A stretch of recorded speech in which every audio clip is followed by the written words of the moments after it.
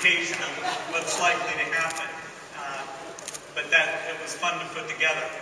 The transition, in fact, has been going very well with Ray Ozzie and Craig Lundy stepping up to take over my full-time responsibilities. And of course, after the transition, I'll have a few projects that I pick that are still about the magic of software, including things like how software can advance education and how software can advance healthcare around the world. And so, the foundation of the second digital decade, the advances taking place there, will be very, very important in that quest. The second digital decade will be more focused on connecting people. It'll be more focused on being user-centric. Microsoft will deliver platforms that will let people build applications. But those applications will run not only on the PC, they'll run up in the internet or in the cloud, as we say, on the phone, in the car, in the TV. The applications will use the best of rich platforms in those internet services. When we talk about services, we mean a huge variety of things yet to be invented. The mapping services, the payment services, the friends lists and storage that you can have in a very effective way up in the cloud itself. These services will span work and business. The personal computer has always been a device that spanned that boundary. That's been part of the beauty of it. And so even things that are incredibly oriented to the business side will be able to do at scale and simplify them with cloud-based approaches. So a lot of big advances will underlie this new class of applications. Things that we haven't tackled yet, things like the ultimate change to all of TV or to reading or to healthcare and education. Those will be enabled by these elements. The three key elements I'd highlight are, first, high-definition experiences everywhere. Screen technology is getting better. Not just the high-definition displays, but projection that will let us project onto every wall. Your desk, we won't just have the computer on the desk, but in the desk. So a meeting room table as you're collaborating. In the living room as you want to bring up and play games with something like a Surface or organize your photos. It will just be there. Easy to manipulate, easy to change and have multiple people connect up. The quality of the rendering, whether it's playing something like a game or walking through the downtown with the virtual Earth type concept, will be very, very rich. 3D environments will exist for many of the web experiences. Walking through a store, meeting people in a social 3D environment. And so we'll apply high-quality video, high-quality audio in a very pervasive way. Second, all of these rich devices will be service-connected.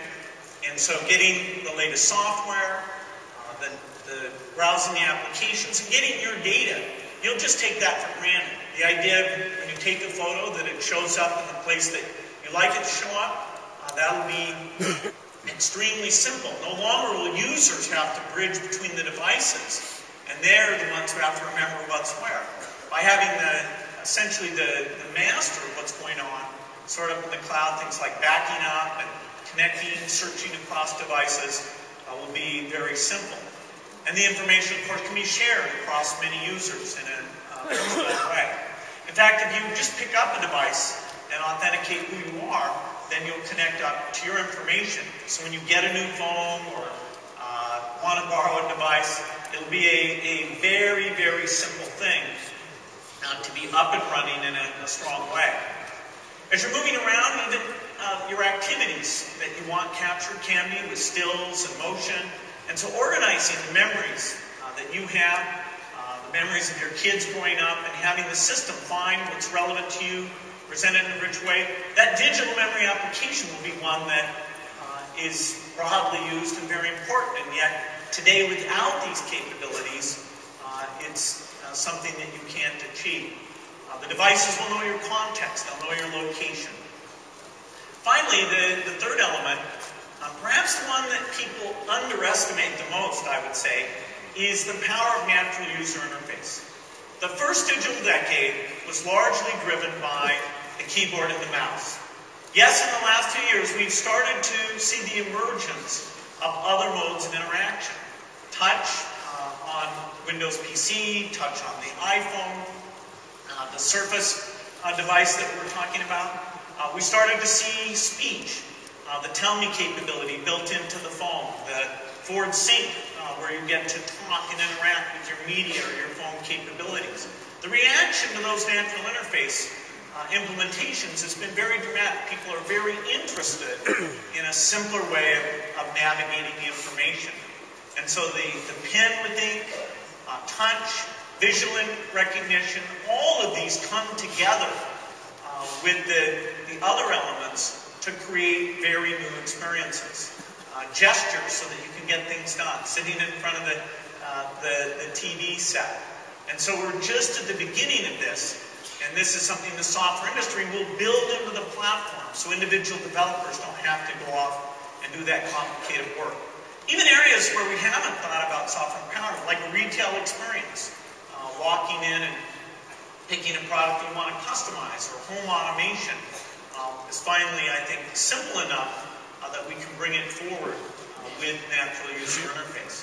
So some key elements that are very different and show that the long-term research and innovation that we've done over the previous years will come together and be drivers for these next 10 years.